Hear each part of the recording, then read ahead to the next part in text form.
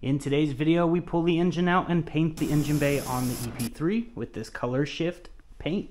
Let's go ahead and get started with this video.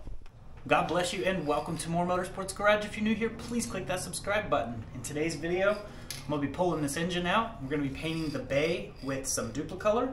I have this color shift paint. Now this is a blue to purple color. I still have the green to bluish purple color, and I have another one. I tested all three of them and this is the one I like the most, so we're going to be doing this on the bay.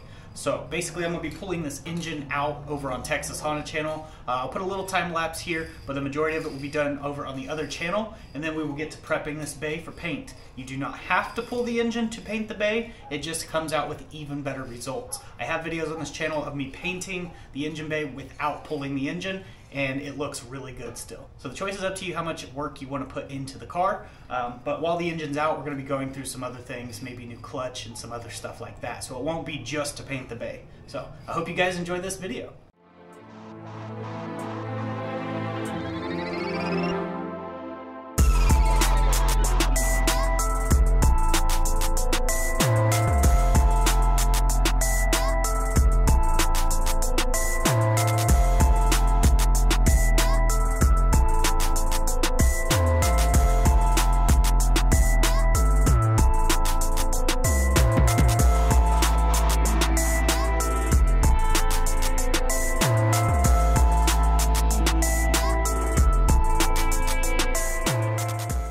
Okay, so here it is with the engine pulled out. Next thing we have to do is get it all prepped.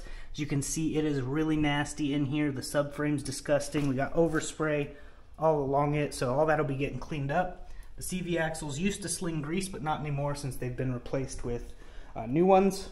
So I got to get a lot of deep detailing in there.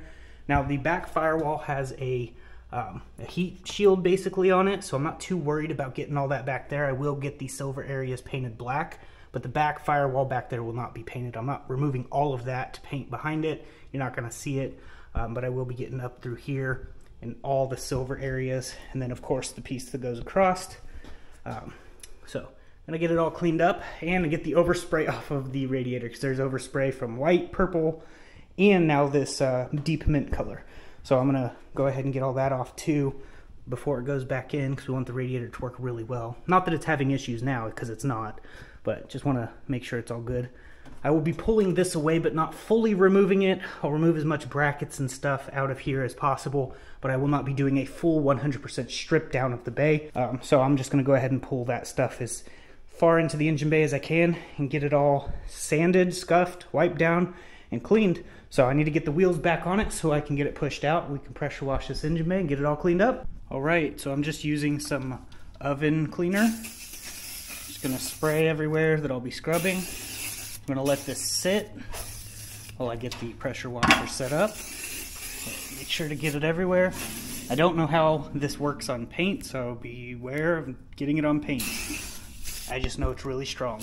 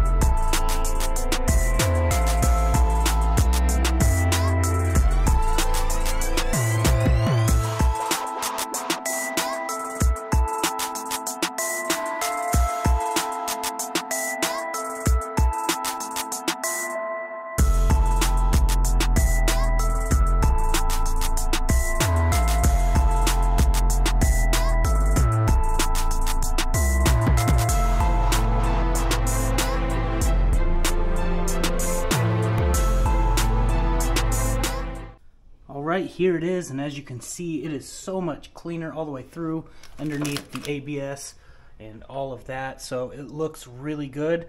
I'm going to go ahead and let this fully dry, however long that takes. I will go through and scrub with a scuff pad and some Dawn dish soap just to kind of degrease even more. While it's scuffing, it'll also be scuffing the paint up, and then we'll get things taped off and draped and all that. And as you can see, all this is much cleaner now. I do need to go through, wipe it down just a little bit, and it should look pretty nice. So I'm gonna go ahead and let all this dry. All right, so I've got it prepped. I went ahead and used some 320 grit and some soapy water and wiped it down, scuffed it up really well, making sure to get into all the spots that I could. You don't want any of this flaking off. It will not have a problem with engine heat. If you guys are going straight to the comments to ask that, I'm gonna try to address that now. A lot of people ask, will this paint handle high heat? I have never had an issue with any paint handling high heat. So this paint definitely doesn't, though. I've used it before, but as you can see, I went ahead and used aluminum foil and went ahead and wrapped the lines, so that way I can just scoot this out of the way, paint, and then just take this off when I'm done. I've never done this method, and I don't know why, because it is super awesome. It just cleans to itself, and it's really nice. So I went ahead and got this stuff covered up because, again, there's a mat on the firewall. I'm not going to be painting that, but I have these spots exposed that you will see.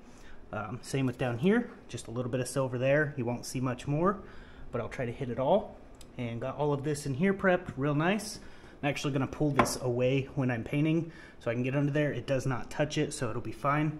I'm going to go ahead and tape that off, or take that off, one of the two. But I've wiped everything else down with acetone, and it is pretty much ready to go. I got it plasticed up. I got this painter's drop cloth type thing from Walmart, and I've been using it for quite a while. It works really well at covering everything up. We've got a fan with a filter, and we're basically ready to go. So I'm going to go ahead and take care of that real quick and then get to painting. We're going to do a flat black base. It's like a flat primer. It works really well with a flat base coat, so keep that in mind. And then we're going to do the gloss 1K clear over the top once it's all dry. So I hope you guys enjoy.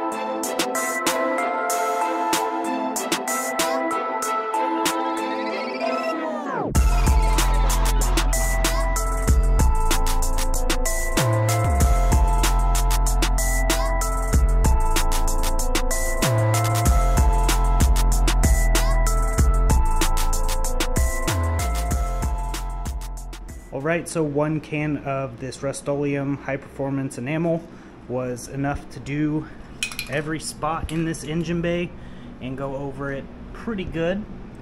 So it looks pretty good. We'll let this dry. Then we get to do the Duplicolor color shift. So we're gonna go ahead and let this dry. Alright, after it's dry, it looks pretty smooth all the way through.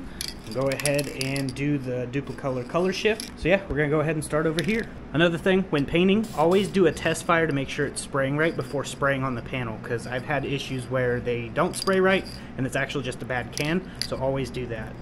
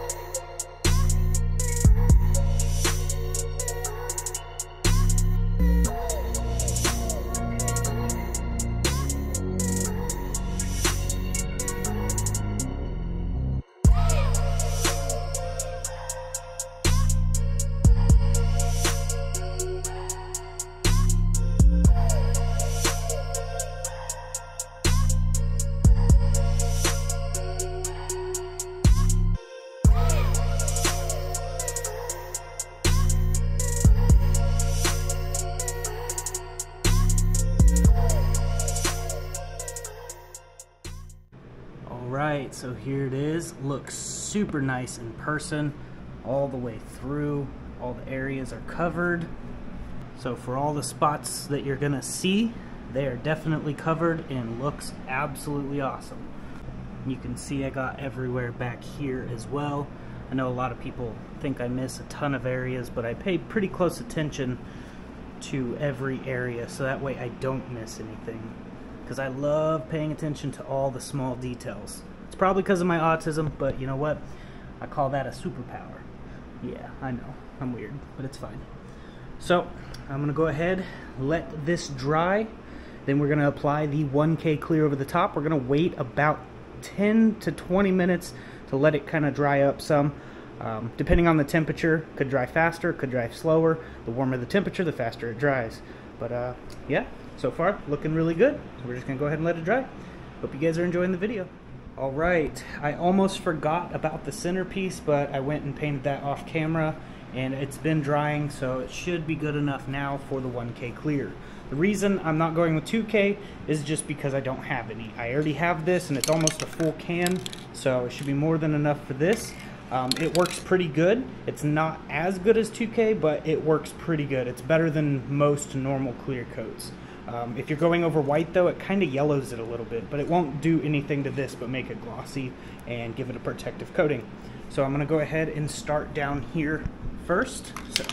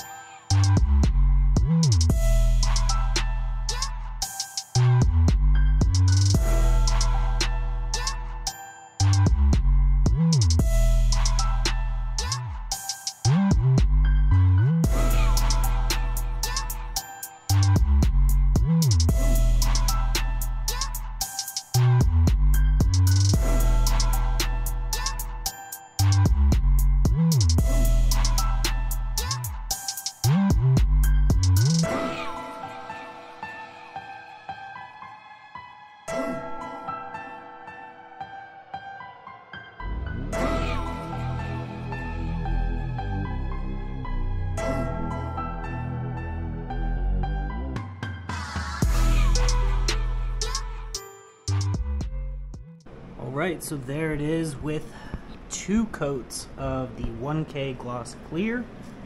Looks absolutely beautiful all the way through, and we're going to keep it looking this good. So once it's dry, I'm going to pull that off of there. We're going to get that back in, but before it goes back in, I'm just going to throw a clutch in, get a new clutch in it. That's kind of one of the reasons I pulled it out as well, because I need to do some stuff while it's out. It's just a little bit easier while it's out. Plus, the results really paid off. Super, super nice. We'll put some towels down on the sides and stuff whenever we go to put it back in. This piece will be removed because it makes putting that in easier. Just be very careful when putting it back in, and it'll look really, really good. So I'm gonna go ahead and let it dry more, and we'll get this thing put back together.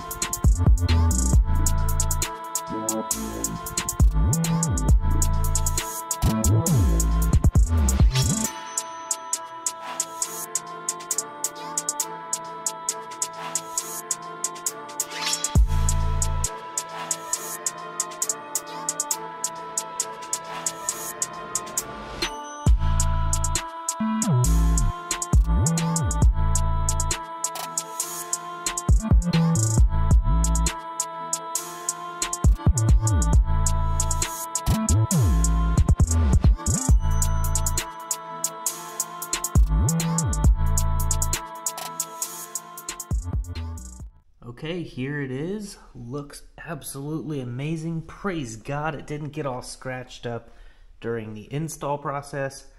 It's really hard to pick up how good it really looks on camera. In person it looks so much better, and if the sun was out I would just show you guys what it looks like outside in the sun, but unfortunately it hasn't been sunny in days, which really sucks, but I will try to get another video out on that. Also, I wanted to give you a 1-month update. It has been a month since I painted the car, and it is not all flaking off. It actually looks really, really good still. So for all the ones that said it would flake off, you were incorrect. And yes, you should put a clear coat on this, and I plan to. If God is willing, I'm gonna get this whole thing wet sanded and apply a 2K clear over it and do video of all that for you guys. Now, I did do it on my wife's pink CRV. If you didn't see that video, it will be linked in the description. I basically painted it berry pink from Rust-Oleum and then applied Spray Max 2K Clear all out of spray can over the whole thing, then wet sanded it, buffed it out, and it looked like a spray gun paint job. It is super legit. It will be linked in the description.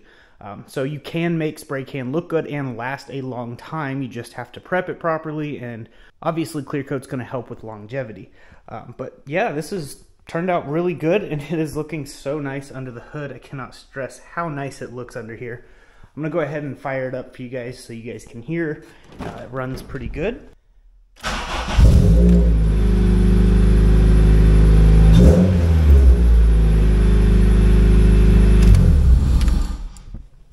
Got the bullboost steering wheel with discount code MORE10. A link will be in the description if you guys want to get one.